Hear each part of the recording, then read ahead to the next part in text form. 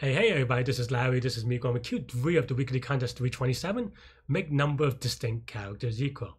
Hit the like button, hit the subscribe button, join me on Discord. Let me know what you think about this problem. So this one, they try to trick you a little bit. And honestly, for me, it tripped me a little bit as well. And what I mean by that is that N1 and N2, it's going to be up to 10 to the 5th. So if you think really naively, you do it for I is in N1, for J and N2 or something like this, and that's gonna be too slow, right? That's 10 to the 5th square, which is 10 to the 10. But the key thing to note about this problem is that you only have to swap characters, right? And what I mean by that is you only have to swap, like it doesn't matter which A you swap here, well there's only one A, or which C you swap here, you just have to swap one C and you have to swap one A from word 2. It doesn't matter which index, right? And as soon as you realize that, then it just becomes a 26 square operation because you can try everything in a brute force kind of way. And that's basically what I did, except I did it in a really sloppy way. I wish, like this is just to be, my disclaimer is that this is contest code. Maybe I could have done this a little bit differently, but I think after I did this problem in about 3 minutes, and I think after 3 minutes or after 3 problems, I was ranked 9th. So the code is a little bit messy, but you can't argue about the speed in which I implemented. But basically, the idea, like I said, is that you can even do this in a more brute force way, in a 26 square kind of way, like I said. But first, you keep a track of all the counters of all the words in 1 and 2, in word 1 and word 2. I put them in a list, and then now for each distinct character in word 1 and distinct character in word 2, we just try swapping them. That's basically all there is. And for me, that means that we go from Y to X in word 1 and then an X to Y in word 2. So then I do the adding, subtracting, and just deleting the things if I need to. And then if they're equal, I return true, because that means that the number of distinct keys are equal. That's what this means. Otherwise, we swap it back.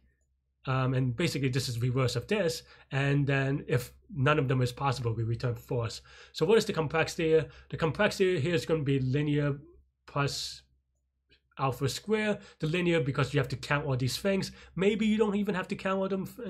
I think you still have to count all these things, because you have to look at every character. Maybe you could early terminate if you got 2 of each character or something, but in any case, total time is going to be linear plus and this n is actually n1 plus n2, I suppose, plus let's just say alpha square, right? And where alpha is equal to the size of the alphabet, or 26. Mine is slightly tighter than that, but it's not even worth going over. So this is time, and in space, this is just O of A, right? O of alpha, because these two things will have at least or at most 26 characters, and that's the only space that we use. Cool. That's all I have for this one. Let me know what you think, and you could watch me solve it live during the contest now.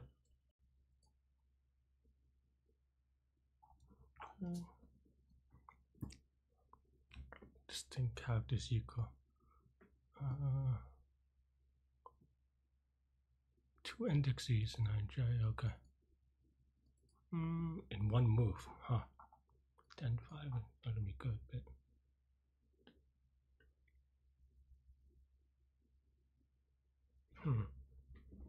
we have to move exactly one move, so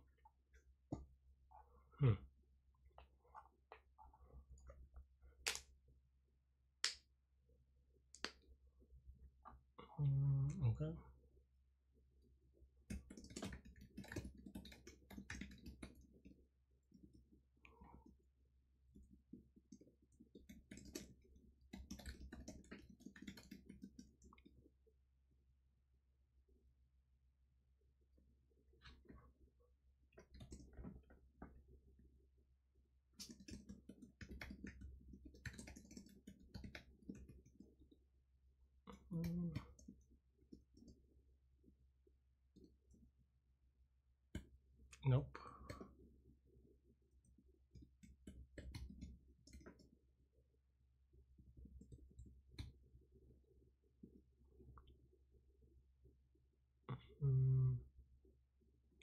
What am I doing?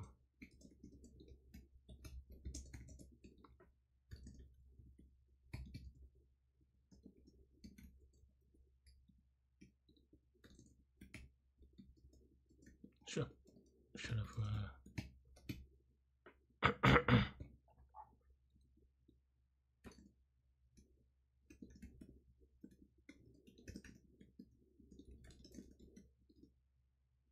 Yeah, should have done a helper is what I was going to say.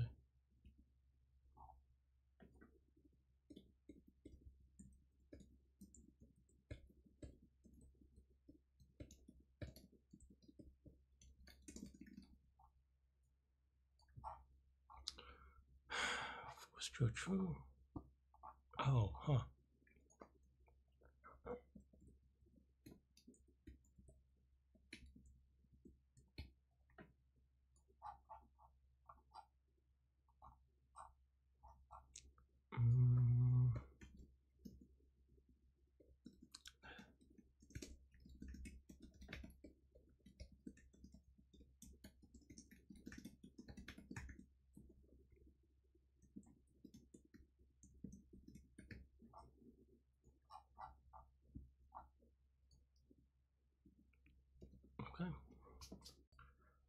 Yeah, thanks for watching. Hit the like button, hit the subscribe button, join me on Discord. Let me know what you think about this problem, this contest, and everything in between. Stay good, stay healthy, to good mental health. I'll see you later and take care. Bye bye. Have a good rest of the week.